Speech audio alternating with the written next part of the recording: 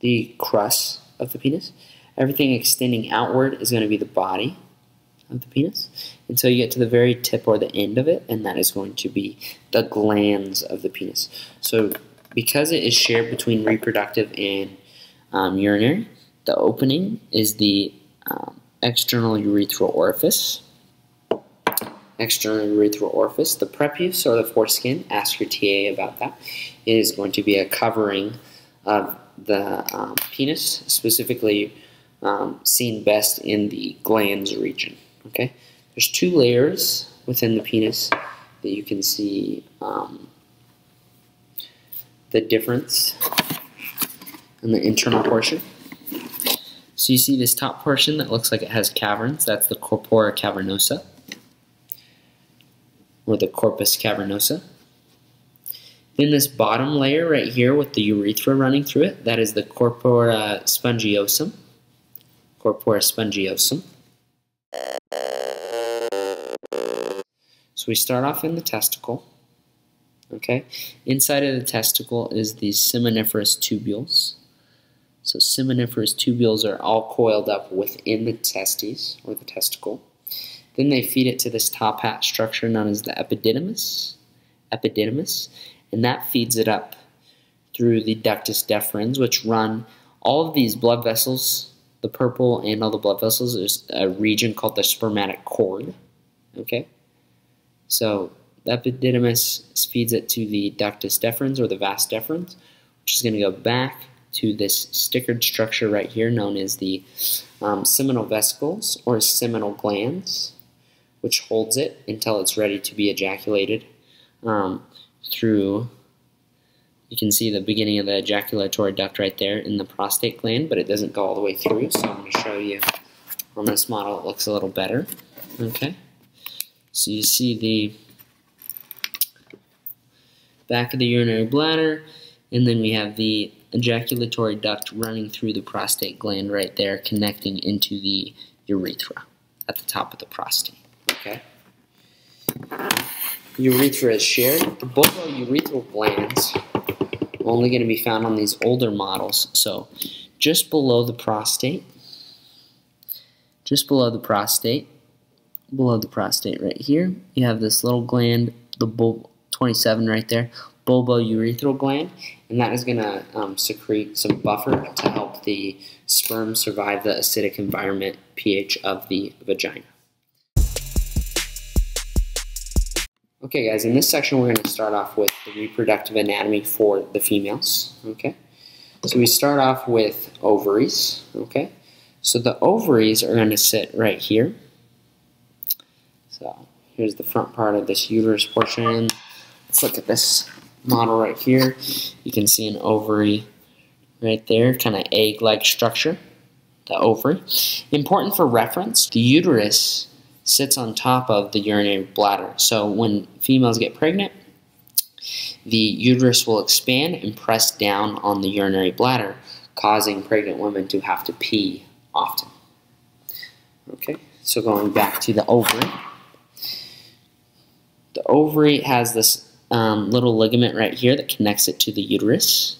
Okay, so the ovary connecting it to the uterus is the ovarian ligament. Uterine tubes. So the uterine tubes, you can see one cut open on this side, are kind of leading from the uterus into the ovary itself. So the ovary will connect to the uterus through the uterine tubes.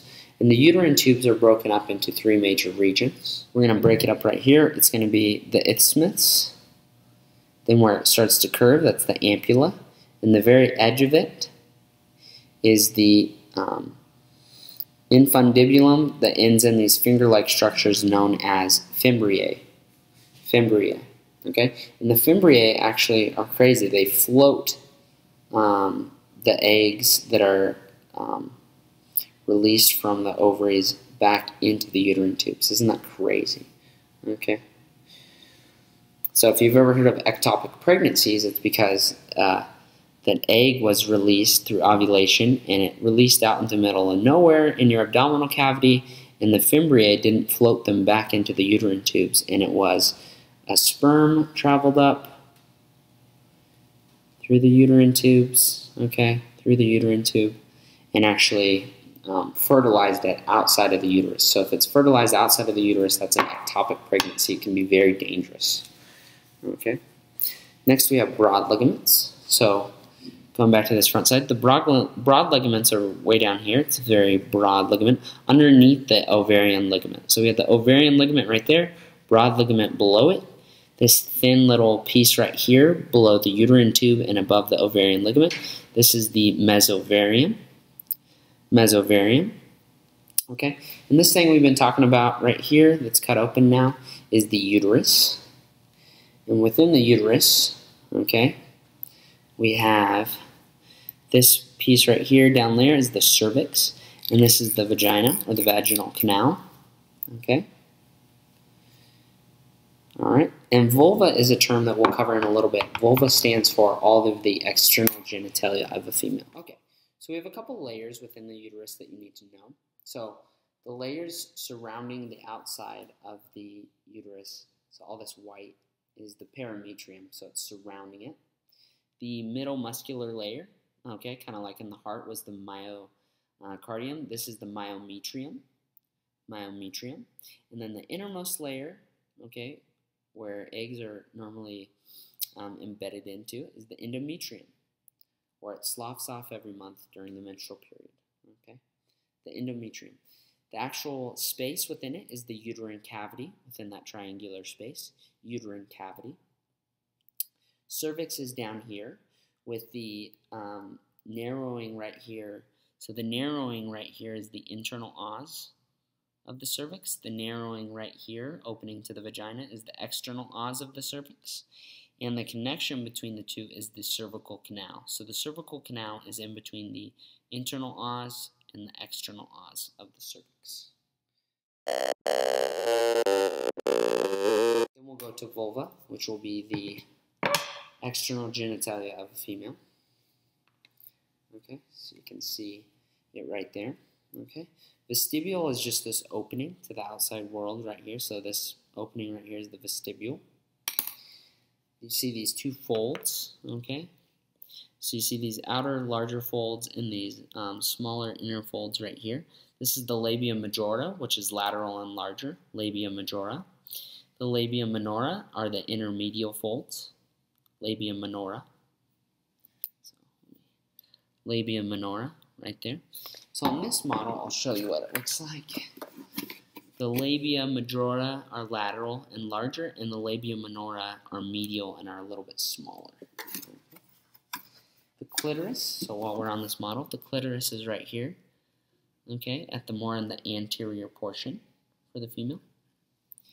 And the clitoris can also be seen on this other model at the top right there, okay, clitoris. And you can open it to check, okay.